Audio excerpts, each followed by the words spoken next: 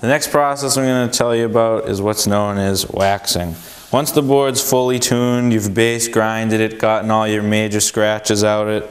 Once you've epoxied it, filling in all the major gouges that the base grind didn't get rid of, and once you've completely leveled it and smoothed it out with the finishing belt, then what you're going to want to do is wax the board.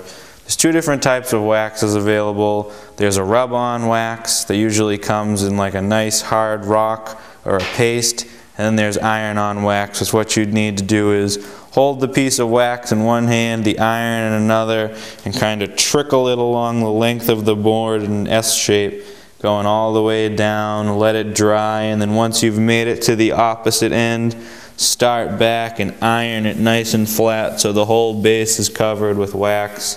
Once that dries, you go in there with a scraper like this, and you can see levels of wax raised above the base. You just want to scratch it.